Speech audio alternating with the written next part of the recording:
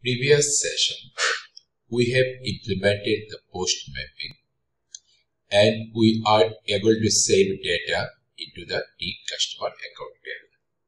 That is, we have created the account.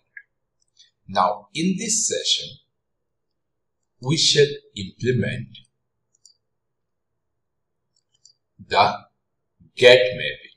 And in this get mapping, we shall read the database and fetch all the account that is created or available into the database. And second part, we shall implement another get mapping where we shall get the account for a particular customer. So let's quickly implement these two get mapping.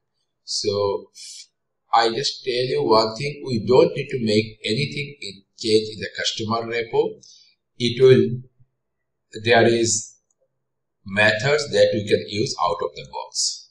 So we need to work into the customer service.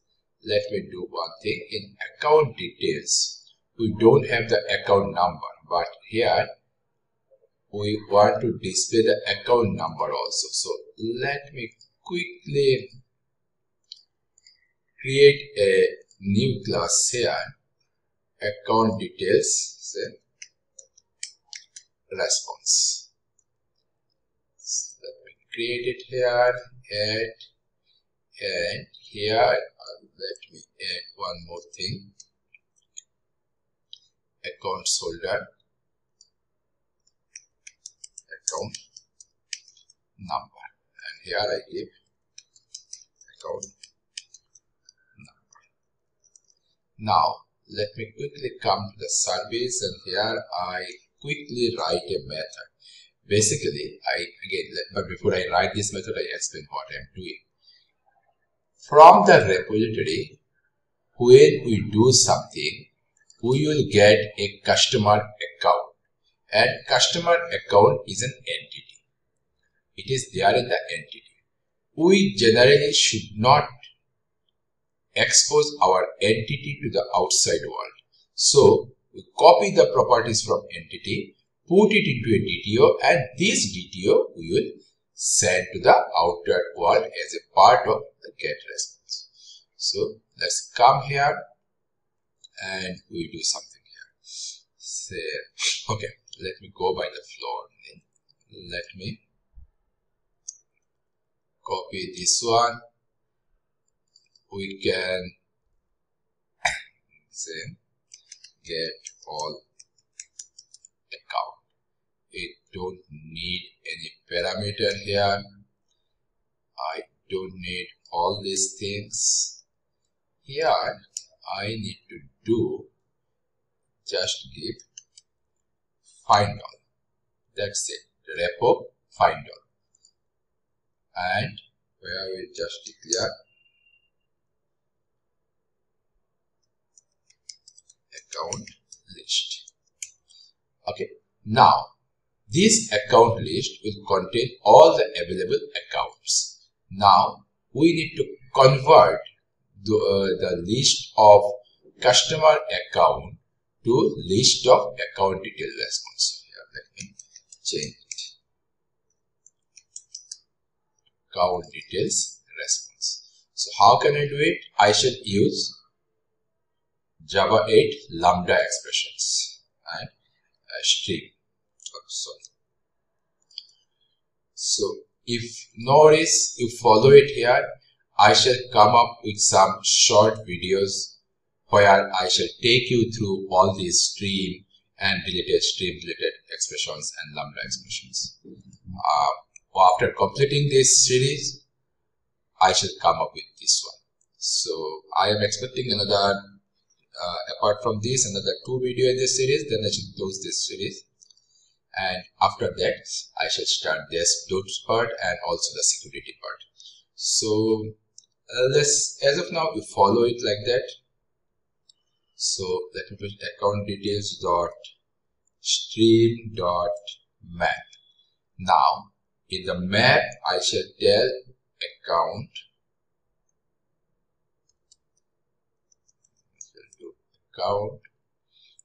and Let me write a method here. What a method?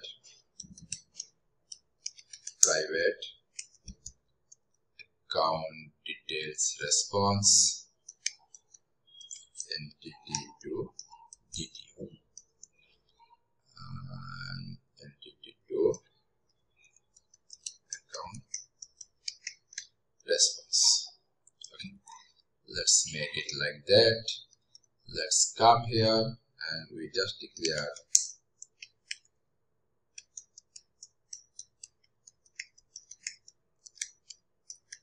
account details response equal to account details response dot builder dot build. Fine. And then we do bin utils dot copy properties, and here we need to take customer account. So source is our customer account because this is the entity and this is our account response, and then let me return account details response. Okay, now here I can keep map. What is my method name? Entity response account. Okay, so dot, then I need to convert it into a list. So let me explain. I am taking a stream of account list, then I apply a map, and in this method I am telling that, hey Java, from the stream take each element of the stream, this is account, customer, account, then you call this method, from there you get the account details and put everything in a list. And let me correct this one and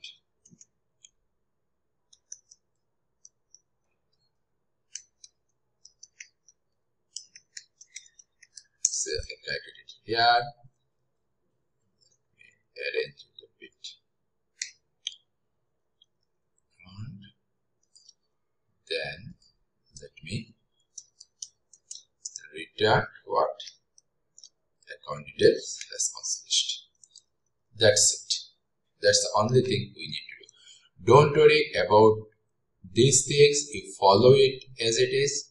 I shall come with small short videos, say 5 to 10 minutes videos, where I shall explain all these things, map, filter, collect, character list in a small independent videos. After completing this series, I shall start that one, working on that. So no worries on that. I shall cover all those things. Now let's come here and let's make some changes. Get all account. First of all, it should be not account response. What it should be? It will be a list of tables.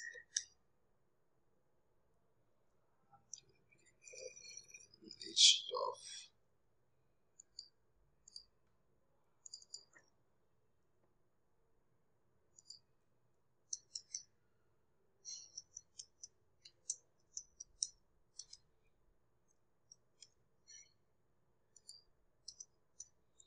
will be a response entity. What happened? Get all that. Oh, sorry, man. Response entity. Yeah, that's it. So instead of this, let me give, what is our service name? Account service dot get all account.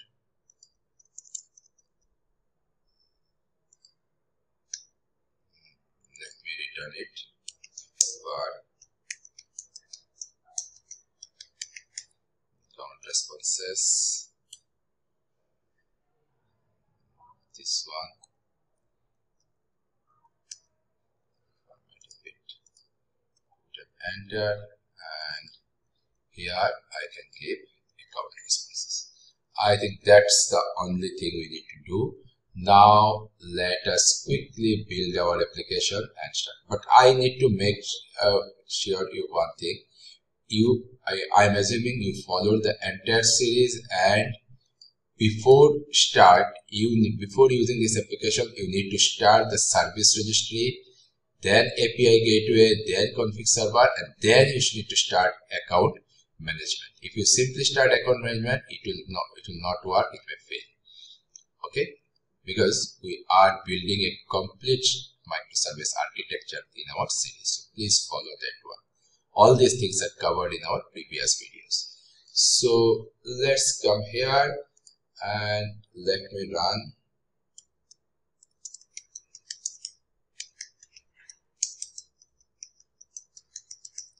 See, ideally we should not skip test. We should write JUnit test and do test-driven development. But here I don't want to mix JUnit with this. My objective is to provide information about how to create the microservice based application and how to create the basic services, basic building blocks of microservice. So I'm intentionally skipping JUnit, but we'll come up with new sessions on JUnit very soon. So let's say, let me run our retail bank application.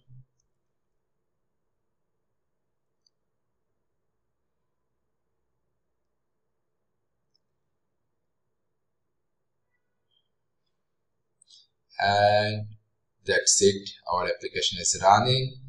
Now let me go to H2 console. Obviously it is an in-memory database, so we need to log in again.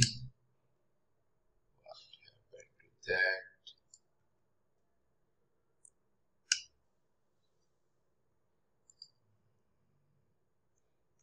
Actually started, then why I'm not getting? What is my 001?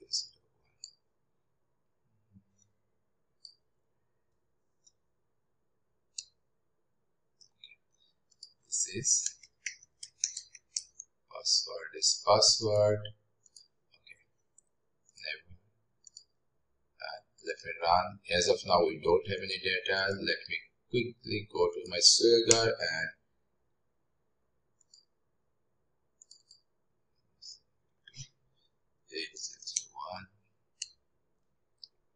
and let me go to our, first we need to create few accounts. So we can create the account from here. We can create it from the Postman also. I'm just creating it from here. Try it out. Say I am giving Amit, data, address, Bengaluru, phone number 1234, and just execute it. Let me create another, say John Mark, and say I am giving it London, phone number 56789. Okay, and let me execute it again. So I should have two data in my database now. So let me run it. Yes, I have two records. Now let's see whether our get method returns us those records or not. Get all. So let's quickly come get all account, try it out, execute, and you can see this is the response. John, Mark, and all coming. And let's see, check this one in browser also. Let's copy it, paste it here. It is coming. Let's try it through our API gateway also. And I forgot what is the API gateway port number. Let me check. API gateway application.yml. What is our port number? 82222. So let's see it's working or not. 8222. Yes, we are getting our response. So here we have implemented our get all account method. So in the next sessions, we shall try to get an user. Here I am getting account details for all users. Next session, we shall retrieve account details for a particular user. Say from the front end or the API will pass the customer user first name, and based on that it will return the account number linked with the user. So see you in the next sessions, and till then, thank you. Thanks for watching, and please like, share and subscribe.